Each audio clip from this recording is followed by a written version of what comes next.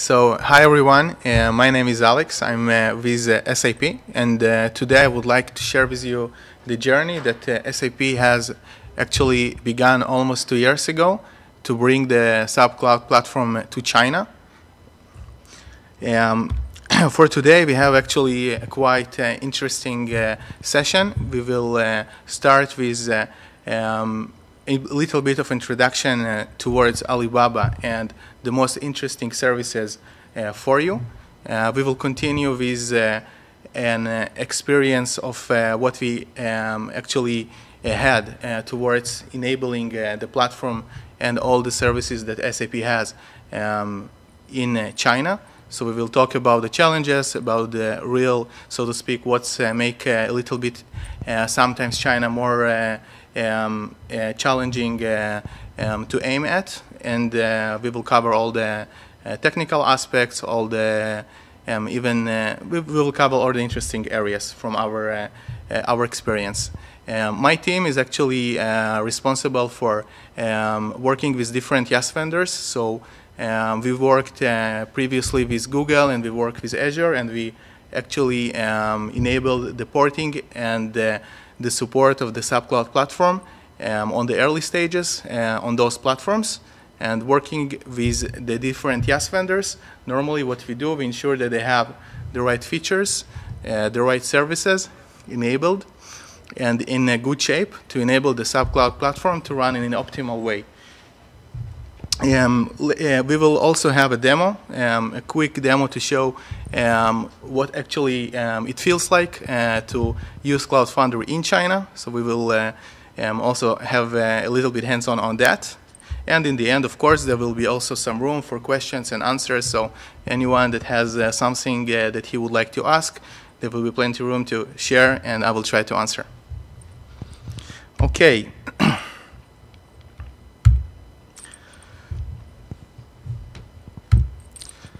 Some of you may know Alibaba, some of you may not. For those of you who not, Alibaba are actually quite huge in Asia. They have a lot of services, a lot of offerings. It goes from maybe commercial offerings as the Taobao, as the eBay, as the Taobao that is actually an, so to speak, relatively, we can compare that to Amazon or to what eBay has to offer in China. They have offerings as Alipay. This is actually a service that can enable anyone in China to pay and perform transactions.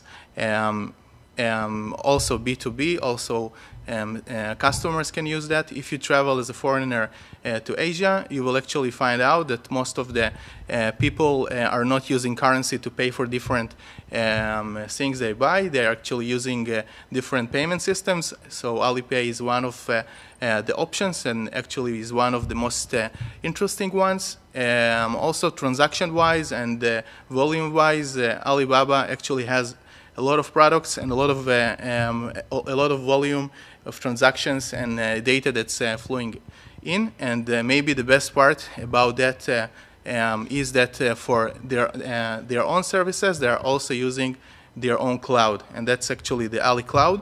What makes the cloud to be very mature, very full and rich of services and features.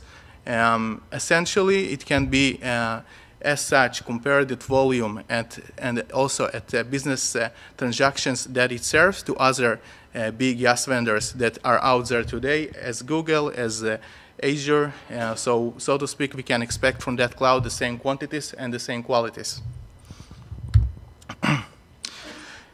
So maybe let's take one step back, and I will share with you when we first began to work on that project. We actually work very closely with Alibaba. So my team and also SAP was closely engaged with the product teams and also with the service group in Alibaba. So starting bottom up. So essentially when we started to work on the project, there was actually no option for SAP to get a corporate account to use in Alibaba, but That was actually something we worked on with their product, and today there is a corporate concept, all features, all things that are needed to actually enable corporates run, have an, so to speak, overall master account that can manage sub-accounts with at least the SAP features that we need is in place. So Alibaba was very responsive. All the features that we actually asked were implemented. Going one step up to the IaaS features. So on the IaaS features area, so I can say that from experience, most of the features that existed there were sufficient. So even when we started around 2 years ago, most of the services did perform actually what we wanted to have. However, we did still ask for a few adjustments in the area of the security of the different services. Also, we have actually engaged in discussions regarding several features because the SAP Cloud Platform works also on other IaaS vendors. For us, it sometimes actually is interesting to have a parity across some features to have our implementation on the high level, so to speak, the same, and implement, so to speak, the same common way to work on different IaaS vendors. An example to that, for instance, is that Ali Cloud had a feature that enabled only 5 security groups that could be assigned on a VM. For SAP, we had IaaS vendors where actually supported 16, AWS support 16, and we had a requirement to increase that size of security groups that can be attached that essentially allowed us to actually have the same implementation, have the same security groups as we have in AWS, also work in Ali Cloud with regards to the quantities. But that's just a small example of a feature change. Of course, there were more changes like that we worked together with them to actually adjust. But minority of features, and as I said, most of it is there. And of course, maybe the most interesting part for all of you is the Cloud Foundry section. So, or actually the topmost implementation of what Alibaba has achieved, and it's actually very awesome. So in 2 years' time, even as they started, after around half a year or so, they already came up with a Bosch CPI implementation. We will double-click that in a second. That essentially enabled to deploy Cloud Foundry in Alibaba. Alibaba is also a big company. It has different regions, so you can actually deploy in China or outside of China. So that's a preference. When we tried out at first, we started with Frankfurt, but later on, of course, in China. I will, in a brief, say why we started in Frankfurt and actually what you can do and what are the different deployment options. So the CPI is here and ready. Actually, today it's very mature. Stem cell were adjusted, so they supported the Ubuntu Trusty as a private release, and Xenial is already available at the Bosch.io website, so it's consumable. You can use that. There is a CI process in place, so they are currently working with the community to actually roll that out fully to be integrated and respectively the same as other IaaS vendors do with regards to verification and automation of everything. So the quality of the changes and the releases of the CPI is going to be, so to speak, preserved, and they are making efforts to make that happen. And of course, other services as the Beat service and the other community services were also adjusted to support what SAP and also what the community normally will want to have from a Cloud Foundry offering running on top of a IaaS vendor. Last but not least, also a Terraform version is available. It also started back then when SAP firstly engaged with Ali Cloud for bringing the Cloud Foundry and what we have with regards to the platform to China. And Terraform actually today supports most of the Alibaba features. So all of the new features and all of the existing features that they have, they actually also implement support in Terraform, what allows you essentially to reuse your Terraform skills, reuse your projects that already supports Terraform to also deploy on Ali Cloud. For us, it also was actually essential and allowed us to reuse the same concepts and the same, so to speak, way that we deploy the platform on other IaaS vendors as well.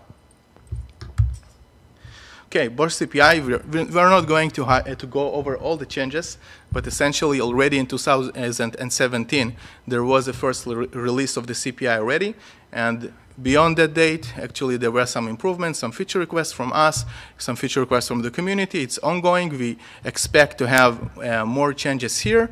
However, it's already up there. You can use it, you can try that out, and deploy Cloud Foundry with Alibaba, it will work. Okay, Alibaba Cloud Services. So here actually I wanted to go back to the first, so to speak, step of what does it mean to work on Alibaba, what accounts, what services are there that exist for you. So essentially, if you would like to work on Alibaba, you have two options. Or you go for an international account, or you go for a domestic account.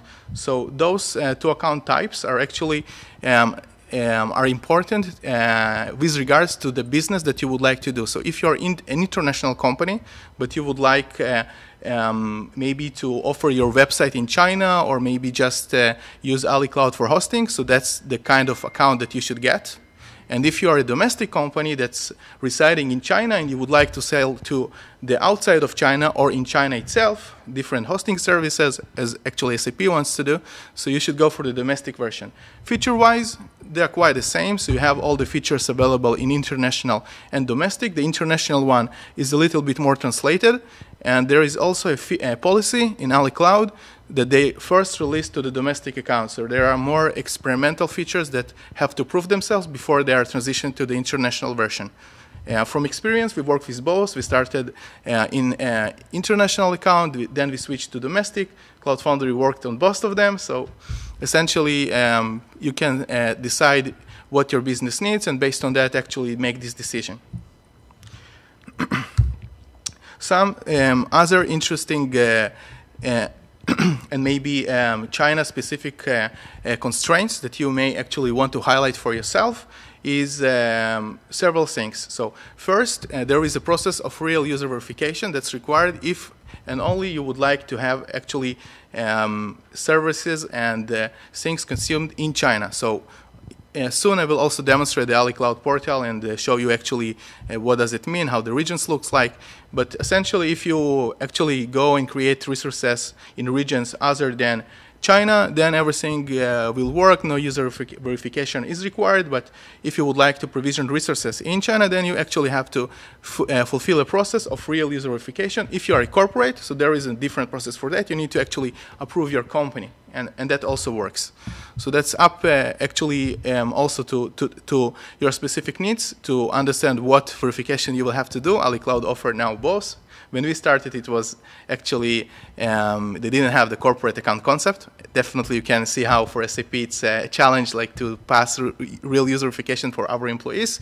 So when we started, we actually started with a POC account that was granted for us, so it was easy for us to skip that. But essentially, if you are going to provide business services in China, so you have to decide where to go. So one word more, maybe about what's special in China. If you are going to have domains in China, so you have to pass ISP certification to actually certify those domains to work in China. It's very, very important process. As a corporate, you shouldn't underestimate that process. It is, so to speak, it's not an easy process. You have to have someone in China that actually will submit this application. Of course, if you're a company, you can achieve that. There are Ali Cloud actually even offer some services that can enable you to go and apply with their website, and they offer the service. But essentially, to have a domain in China, and if the domain is going to be used to sell or provide services there, it should be ISP certified. It means several things. It's not just the domain. It's also the hosting VM that's going to host the VM. To host the website, it's the load balancer that is going to serve this VM. So it's many products that are tied up to this verification. Luckily, so once you have the ISP certification done, you are okay. All the products will work as they should. But it's something that you have to be aware of, and it should be planned. Like it's normally a process that can take some time. From service perspective, we are not going to just service by service and see what's there, but essentially what I want you to take is that for every service that is available in AWS, there is a so to speak matching service offering in Ali Cloud. Far beyond the computing, storage, network, database, they have most of the offerings, most of the options, so to speak, to select the database you need, to have the different networking and VPC products to use.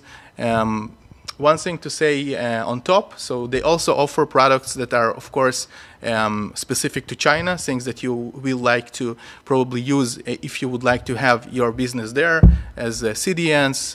They offer acceleration products. They offer different, so to speak, ISP certification services. So all of these things that you may need to start in China will be present for you. And of course, all the common services are also there or on the roadmap. So they have huge teams. They're working on everything. So that's security management, domain, websites, email. So all of them are there. If you have any interest on some details for some of the services, you can also ask that on the questions. Okay. So now let's go to Cloud Platform. Let's talk a little bit about when we started, what actually was the goal for the Cloud Platform in China. And also in a bit we will talk about the challenges that we had. So everything started around 2 years ago. The main goal for SAP is actually to make the SAP platform offering available in China. It should come with all the SAP services, including big data, including machine learning, including web editors, including connectivity to SAP, including all in all what we have to offer in other IaaS regions as we do today. Outside of China, so we want to package everything, make everything available in China, and it's going to be also accessible for corporates in China, and it's so to speak, an offering that will be offered not by SAP itself, but an offering that will be offered by a SAP partner company, because you have to be actually a Chinese company to offer a service like that in China. But that's, so to speak, business aspects. I'm less in the details, so don't quote me for that. But anyhow, the offering is intended to actually be available in a full extent. So what you can do on the platform outside of China is going to be shipped and available also in China. From the platform, I wanted to highlight like the main areas we have, so that later on, once we'll talk about the challenges, so you can actually point out and see like really, there was work here to do. So it's not something small. So on top of the regular areas that you can actually see in Cloud Foundry itself, so it's the left section here. This is the Cloud Foundry area, so the Diagonal cells, Cloud Controller, UAA, so all the services that Cloud Foundry has.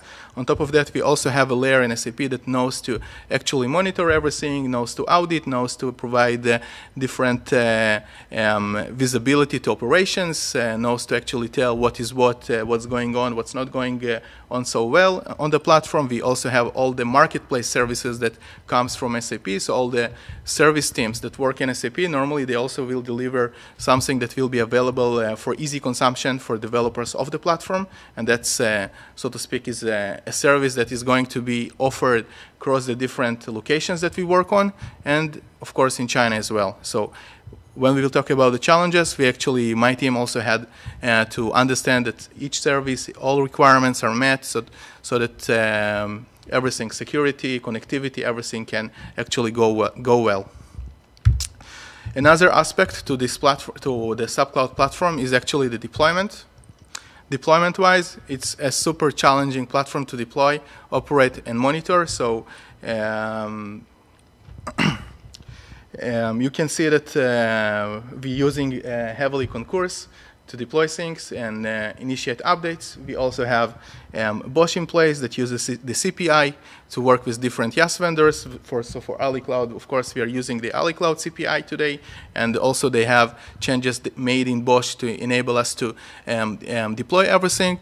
Honestly, so it's working great. So all the changes code-wise are working as expected. What we can actually add on and look as something special in this implementation, what we in the team had to actually deal is also the connectivity aspects and the China-specific challenges. And actually, this may be one of the most interesting slides. So in this slide, I will share with you some of the challenges. So before we begin to dive into each one of those points and say maybe a few words about them, so many of you probably heard that China has actually a firewall that, so to speak, governs what enters, governs what goes out. So from our experience, the firewall works like that. So if you're going to be using something in China that is hosted outside of China, you will have issues. The firewall is actually unpredictable. It means that you may have connections that will go super fast. You get good connectivity, but if you try and download that again, you will be down to kilobytes, bytes, and even the connection can be shut down. So essentially, if you try to download outside of China, you have some trouble. You cannot actually do a lot of things. We will touch the things that are challenging. And actually, if you are trying to access China again from outside of China, you are hitting the same problem. So the firewall works both ways. So if you download from China or if you download from outside of China, you will have challenges doing so. Let's talk a little bit about time and DNS. So when we tried to actually implement things in China, we soon found out that we could not use the Google DNS time, and we couldn't use the Google DNS and the Google NTP time servers simply because they are blocked in China. Essentially, you could try to use other time servers or other, so to speak, name servers, but those essentially would be flaky and won't actually work all the time. And that's something that you have to guarantee to be actually precise. If you have time issues, things will go really wrong. Like certificates won't work, CPI commands will fail, so really wrong things will happen. To solve that, luckily, Ali Cloud offers local NTP time servers, so you can configure those and they will be locally available in your network to use. So that's a problem solved for that. DNS, also, they have local DNS. Every VM, of course, can connect to that, consume the names, everything will be good, but DNS is not perfect. DNS actually can lie, so it can, if you try to query for websites that are actually not permitted in China. So we saw that for Facebook, normally content websites. So if you do technical stuff, probably this is okay. But if you go for content websites, DNS may actually return you something false. We didn't try to solve that problem. It's a problem that essentially couldn't be solved easily. It's something that you cannot trick. So the DNS, you have to live with that, so to speak. And we actually, when we faced that as SAP, we faced that in the deployment perspective. So for us, we actually made sure that thousands of services that we deployed didn't suffer from the DNS issue. So of course, the impact is that something won't work. Simply, we won't trust the certificate and the connection won't succeed. So there is like no impact to download something faulty, but there is an impact that something will fail if the DNS will be flaky. So for that, that's for the DNS. Networking. So networking, as I said, if you are in China, you are good. If you are out of China and trying, so to speak, to provide the resource to China, you have a challenge. To solve that, if you are a corporate, you can buy from Ali Cloud Express Connect. It will, so to speak, cost a lot of money, but it will solve the connectivity problem by 100%. We actually tested that. It's a good connection that can be trusted.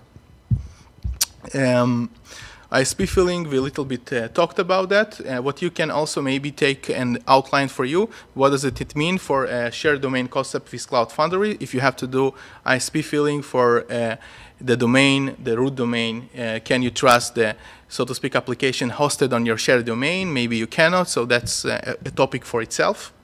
And for SAP, actually, if we go one slide forward, the way to actually solve the connectivity between China and, so to speak, make everything available in China.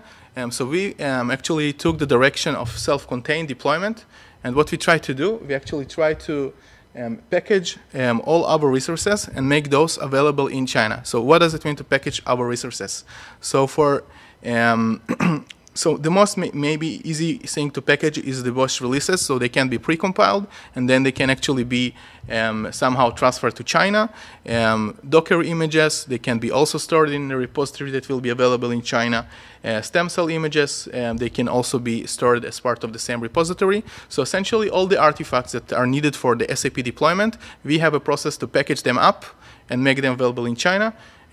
One of the most complex processes that is not yet fully developed, so it's currently work in progress, is actually the build pack area. So if you push an application, you actually have to download things. The build pack are normally coming online. They will try to download stuff. And one option to solve that is also to actually pre-compile the build packs and have the application binaries already, so to speak, there. So if it's a Node.js application, you will have the Node modules there. If it's a Golang application, you will submit the vendor and use that. And SAP will actually provide you the build pack probably offline that you can use. And then everything from a push perspective should work. Essentially, for us, we will have to provide enough versioning, enough flexibility for the customer to lock on the different, so to speak, build pack versions. So it's a challenge. Definitely, it's not easy to transfer thousands of, so to speak, dependencies to China and also make those updated, but it's something that SAP established to actually overcome that issue. And how you can actually transfer between two regions, you can use the Express Connect product to actually reliably transfer TARs, or you can fly with a hard drive. So that also will work, maybe even be cheaper because it's a very expensive line, really, really expensive. Okay, so I think we have maybe 2 minutes for a quick demo.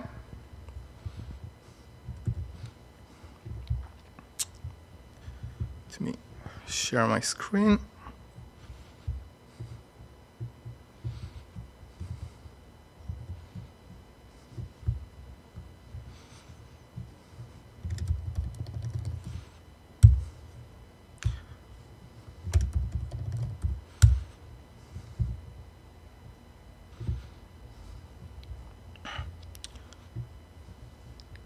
Okay, so actually what I wanted to show you is that I'm going to use a CF endpoint that is currently hosted in China. Just a second. Also, I need to adjust my screen because I'm not seeing so well from here. So let's do a mirror. Awesome.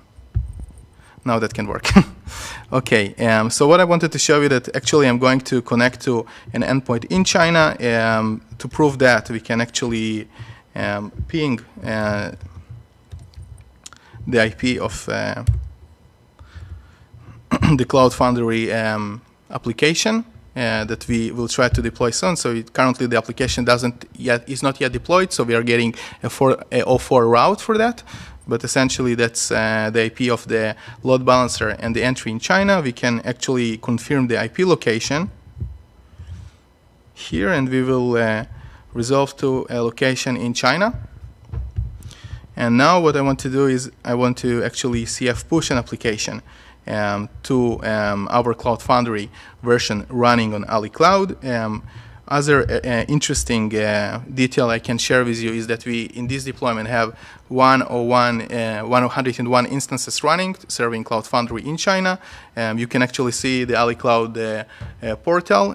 If you were interested of actually how you can switch between regions, so you can see that right now I have selected Shanghai, but I can easily actually also go to other regions. Those are the available location. The portal is actually a domestic version, but it's fully translated to English, so they have English translation in place as well. And what I want to show you is actually how the push works. So let's see if I have a connection. Okay, so this actually is a VM that is located in China. I am connected to that in an accelerated way, so you can see that my terminal works pretty fast. And what we can do, we have actually a demo app that I prepared, and we can try to push that. The demo app actually has two manifests. One manifest include a build pack that's called test node. This build pack is actually a cached build pack, and it will work. So if I will use this build pack in China and push my application, then we can expect the application to complete and work successfully. And that's probably will be also what we will offer to customers. The offline build packs and all the process that you can select what you would like to have. So right now the application is staged.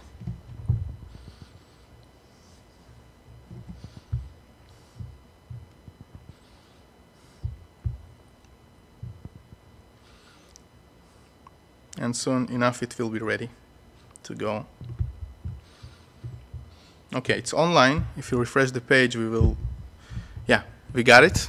And just another manifest that's not using an offline build pack, just feel, so to speak, the pain. So CF push, manifest EU. So essentially this one is using a different build pack, the default one actually, the default Node.js build pack in China. So the default Node build pack, I expect, maybe we'll be lucky, maybe it will work now, but I expect it actually to fail on some random download phase.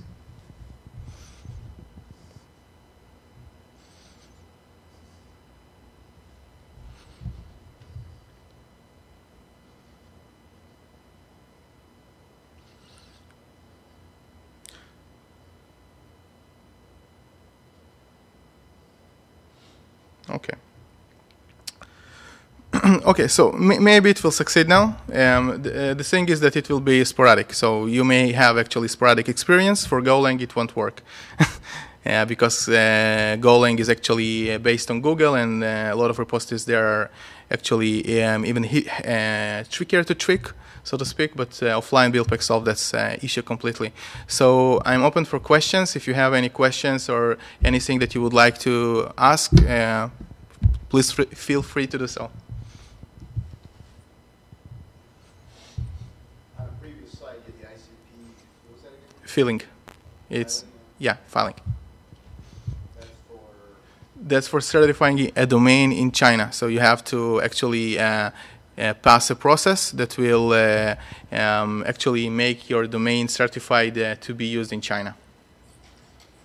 And there was a similar filing as well, not just for domain, but Real user verification. So you also have to.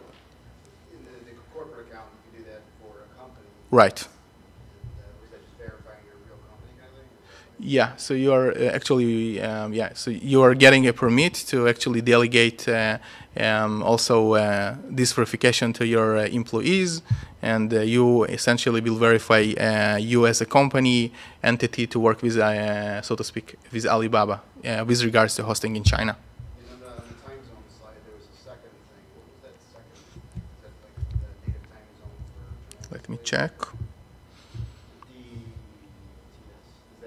DTS. Is DTS. that their time zone? Yeah, okay, so essentially all VMs in Ali Cloud come with DTS. It's local time zone in China. So you can change that easily. You can actually configure the VMs to use UTC. Actually, the Bosch VMs, they are going to use UTC by default, but you have to be aware of that.